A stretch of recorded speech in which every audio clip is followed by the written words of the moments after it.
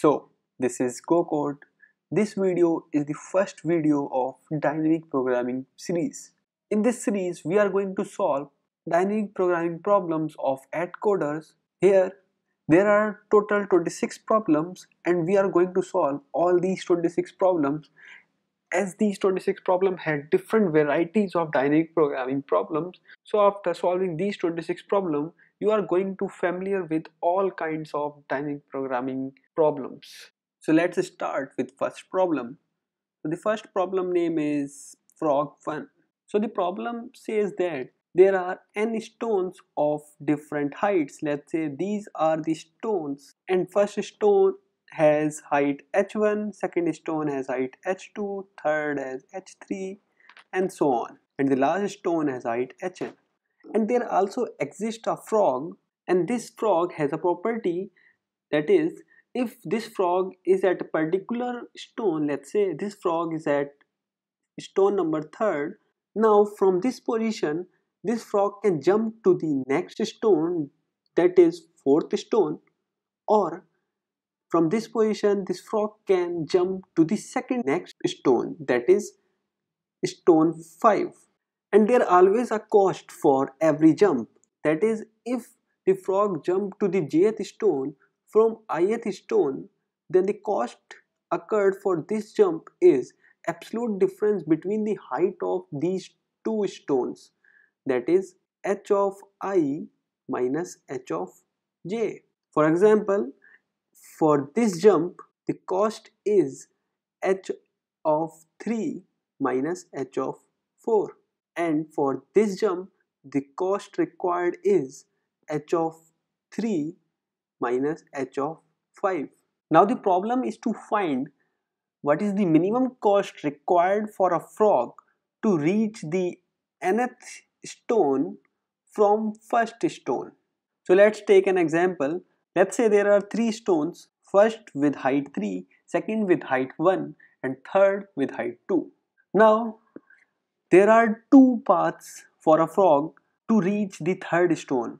First path is the frog jump from first stone to second stone, then second stone to third stone, or frog can jump from first stone to direct third stone. Now the cost required in this path is the cost to jump from 1 to 2, which is 3 minus 1, and cost required from 2 to 3, which is 1 minus 2, that is 2 plus 1, which is 3. But if he follows this path, then the cost required is 3 minus 2, which is 1. So for this example, the minimum cost required for a frog to reach the third stone is 1. So let's see how we can solve this problem. So let's assume there is a function fx comma y which says that what is the minimum cost required to reach the stone number y from stone number x, and for our problem is the frog want to reach the nth stone from first stone, which means we want to find what is the value of f1 comma n. Here 1 denotes that frog currently is at first stone and want to reach stone number n. Now let's see how this function helps to find the answer for this example. So for this example n is 5, so we need what is the value of f1 comma 5. Initially the frog is at first stone. Now the frog has 2 options, either he will jump to the second stone or to the third stone. If he decided to jump on the second stone, then the cost required for this is the absolute difference between 1 and 9, that is 8, and he will land up on the second stone, which means now we have to find what is the value of f2 comma 5, that is the minimum cost required to reach the 5th stone from second stone. But if he decided to jump on the third stone, then the cost required is the absolute difference between 1 and 2, that is 1, and he will reach to the third stone, and now we have to find what is the value of f3, 5, that is the minimum cost required to reach the fifth stone from third stone, because now the frog is at third stone. For this f, we know that the frog is currently on second stone. Now from this second stone, frog again have two options. Either he will jump to the third stone or to the fourth stone. If he decided to jump on the third stone, then the cost required him is the absolute difference between 9 and 2, that is 7. And then we need to find what is the value of f3, 5, since the frog now is at third stone. But if he decided to jump on the fourth stone, then the cost required him is the absolute difference between 9 and 10, that is 1. And then we need to find what is the value of f4, 5, that is the minimum cost required to reach the fifth stone from fourth stone, because now the frog is at fourth stone. And for this f, we know that the frog currently is at third stone. Now again, frog has two options. Either he will jump on the fourth stone or on the fifth stone. So if he decided to jump on the fourth stone, then the cost required him is the absolute difference between 2 and 10, that is 8. And we need to find what is the value of f4, 5, as the frog now is at fourth stone. But if he decided to jump on the fifth stone, then the cost required is absolute difference between 2 and 4, that is 2. And we need to find what is the value of f5, 5. For this f, we know that the frog currently is at third stone. Now from this stone, frog has two options, either to jump on the fourth stone or to the fifth stone. If he decided to jump on the fourth stone, then the cost required is the absolute difference between 2 and 10, that is 8. And we need to find what is the value of f4, 5. And but if he decide to jump on fifth stone, then the cost required is absolute difference between 2 and 4, that is 2. And we need to find what is the value of f5, 5. And for this f, we know that frog currently is at fourth stone. Now here again he has two options. Either jump on the fifth stone or to the sixth stone. But since there is no sixth stone, so he has only one option, that is to jump on the fifth stone. So if he jump on the fifth stone, then the cost required is absolute difference between 10 and 4, that is 6. And we need to find what is the value of f5, 5, since the frog is at now fifth stone. And for this f also, we know that the frog is at fourth stone. And for this position, again the frog has only one option, jump to the fifth stone. And the cost required is 6. And we need to find what is the value of f5, 5. And for this f, we know that now the frog is at fifth stone, and the frog also want to reach fifth stone, so he will not jump anywhere from this stone and he will stop there. And for this f, we know that the frog is at fourth stone, so he have only one option to jump on the fifth stone, and the cost required is 6. And we need to find what is the value of f5, 5. And for this f, since the frog is at fifth stone, so he will not jump from this stone. And for this f also, he will not jump anywhere. And for this f also. Now for this f, we know that frog is at fifth stone, so he again will not jump to any other stone from this stone. So now let's calculate the minimum cost to reach the fifth stone from first stone. For this function, the cost required is 0 because the frog is at 5th stone. So the cost for this function is 0. For this function, the frog is at 4th stone and he wants to reach the 5th stone.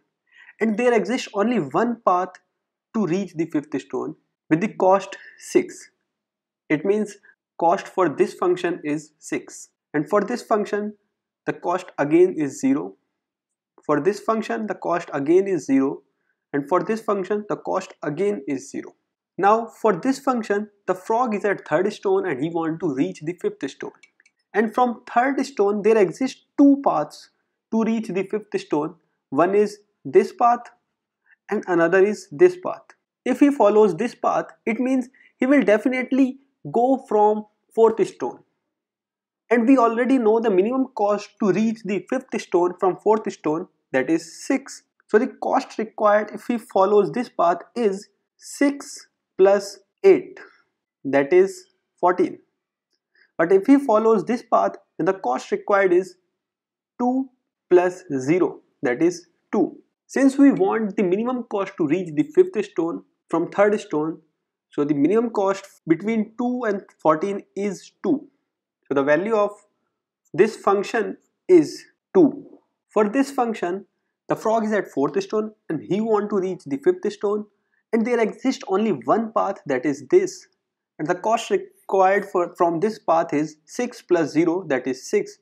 So the value of this function is 6. And for this function, again there is only one path, so the value of this function again is 6. For this function, the frog is at 5th stone, so the cost for this function is 0. Now for this function, the frog is at 2nd stone and he wants to reach the 5th stone. But there exist three paths from 2nd stone. One is this path, second is this path, and third is this path. But if he follows this path, then he will definitely go from 3rd stone. And we already know what is the minimum cost to reach the 5th stone from 3rd stone, that is 2. It means if he follows this path, then the minimum cost required is 2 plus 7. 7 is the cost to reach 3rd stone from 2nd stone, that is 9. But if he follows this path, then he will definitely go from 4th stone, and we know the minimum cost to reach the 5th stone from 4th stone, that is 6. It means the cost required if he follows this path is 1 plus 6, that is 7. And the minimum between 9 and 7 is 7. For this function, the frog is at 3rd stone and there exist only two paths from 3rd stone to reach 5th. One is this path and another is this path. If he follows this path, then the cost required is 8 plus this 6, because we already know the cost required to reach 5th stone from 4 is 6. So it is 14. But if he follows this path, then the minimum cost required is 2. And the minimum among 14 and 2 is 2. It means the minimum cost to reach 5th stone from 3rd stone is 2. Now for this function, the frog is at 1st stone and he wants to reach the 5th stone. But there exist 5 paths to reach the 5th stone from 1st stone. One is this path, second is this path, third is this path, fourth is this path, and 5th is this path. If he follows a path from this side, then he will definitely go from 2nd stone. And we know what is the minimum cost to reach the 5th stone from 2nd stone, that is 7. So if he follows path from this side, then the minimum cost required is 7 plus 8. 8 is the cost required to reach the 2nd stone, that is 15. But if he follows path from this side, it means he will definitely go from 3rd stone. And we know that the minimum cost to reach the 3rd stone from 5th stone is 2. It means minimum cost required if he follows from this path is 2 plus 1, that is 3. And the minimum among 15 and 3 is 3. It means the minimum cost required to reach the 5th stone from 1st stone is 3. So this is how we can calculate the minimum cost to reach the 5th stone from 3rd stone. The path he followed is 1 to 2, and 2 to 4. So let's analyze what we have done. At any point, if we are at ith stone and we want to reach the nth stone, means we want to calculate the value of fi comma n, and from this stone we have two options: either to go I plus 1th stone or to go I plus 2th stone, and the cost required to reach the I plus 1 stone is h of I minus h of I plus 1, and the cost required to reach the I plus 2th stone is h of I minus h of I plus 2. And in the end, we have seen that we have to take the minimum among these two paths because we want to find the minimum cost. So we will take minimum among these. But if we observe, then we can see that most of the functions are repeated. That is, this f4 comma 5 is repeated 3 times, and this f3 comma 5 is repeated 2 times, and so on. It means we are redundantly calculating the same function value. But if we store the calculated values of every function, then we can reduce this redundancy. It means we need some memory to store values of every function. It means this is a dynamic programming problem because we need to store the values of every function. So let's analyze how much memory we need to store the values of every function. Since every function can be written as fi comma n, and for every function the I is the only variable and n is always constant, and the different values of I are 1, 2, 3 up to n. It means we need to store only the values of n distinct function. That means we need only O of n memory. So let's write the C++ code for this problem.